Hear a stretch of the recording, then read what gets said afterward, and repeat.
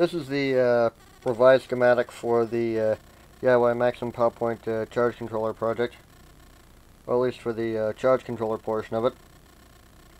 Replaced the original buck converter MOSFET driver circuit with a N-channel MOSFET, which will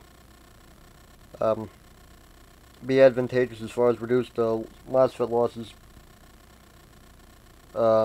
due to its lower on resistance, because N-channel MOSFETs have lower on resistances than do comparable P-channel MOSFETs.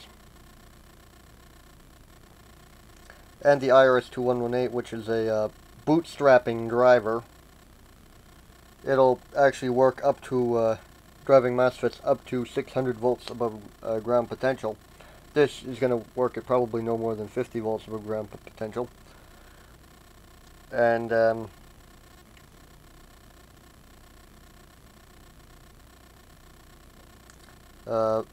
another thing I had to add due to this, because the IRS-2118 is an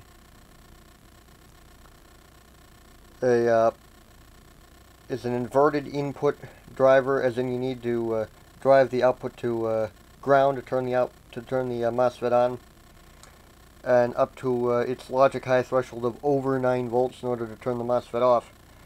One problem with that is that the PIC is, like virtually all PICs, works at about 5 volts. Yes, there are a bunch of PICs that only work at about 1.8 volts to 3.3 volts, but PICs, with very few exceptions, don't go above 5 volts in terms of their operating potential.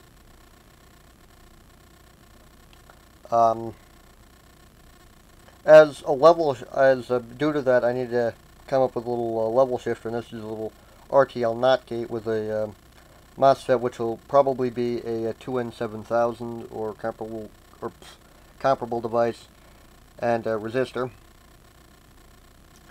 because that accomplishes both the need for the logic inverting, because again, this IRS-2118 being an inverted input chip, and the need for the level shifting between the 0 volt 5 volt PIC and the 0 volt 9 volt and up IRS-2118. There is a non-inverting version of this which can take logic level inputs, the IRS-21171, but at least on DigiKey, those were only available in SOIC packages, and one of the criteria for this is that for ease of repairability, all components, whenever possible, are through-hole. So far, the ACS713 Hall effect current sensor is the only surface mount part, and that I'm doing because those are only available in SOIC 8 packages. The ACS71X family of devices. There's the ACS758, which is through-hole, but it has an oddball CB package, and they're $7 each in small quantities. These are now about, if in lots of 10, they're about $33 for a strip of 10. Because there was a price break, or there was a price drop in the things naturally after I bought them. But it wasn't too much. It would have meant that I'd have had to buy $82 worth instead of $87 worth, so it isn't insane. It isn't like they dropped them down to 5 cents each, but that'd be very annoying. And other than that, the circuit is still pretty much the same, potential dividers for the PIC, and those are just little operational amplifier symbols. Those just represent some LPFs for cutting out the 25,000 cycle per second crap from the buck converter, so that it doesn't interfere with the measurements that the PIC makes. And I also did redesign the inverter circuit, but at least initial testing, it isn't really working properly. It's an SG3524 PWM driver chip, TC4426 MOSFET driver, some MOSFETs, and transformer. And in order to, and for purposes of overcurrent shutdown, I have a little sense resistor. It's a 2.5 milliohm sense resistor with a TL081 based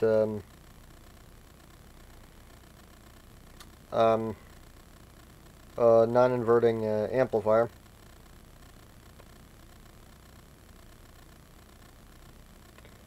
and because ordinarily the SG3524 for the two differential inputs for its overcurrent sense shutdown need about 200 millivolts, and that will require a sensing resistor which would be dropping about 5 watts at full load. That's just one of the cats sneezing. And this I've got in the, and this I've with this revision or a little design, I've come up with something that'll drop only about 1 and change watts, because that's only going to have about 60 odd millivolts across it. And except the problem is that right now the circuit isn't working. I've tested the MOSFET driver board, haven't gotten around to testing the MOSFET board, and that does work. Haven't tested the TC4426 yet, and I'm waiting on a oscilloscope kit so that I can actually test whether or not the oscillator is working. But what I might do is replace this with a 4047 logic chip, or a CMOS chip, which is a multi-vibrator with a integrated toggling flip-flop. So that means I'd need to add another chip as far as having some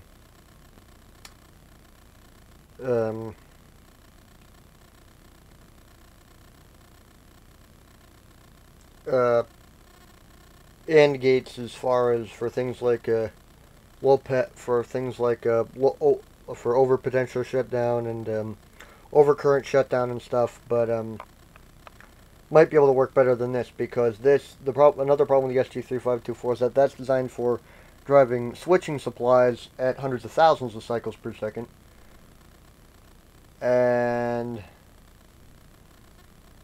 the frequency at which I'm using it, which is a little over 120 cycles per second, is at the absolute bottom of its operating range. So might have to redesign this again.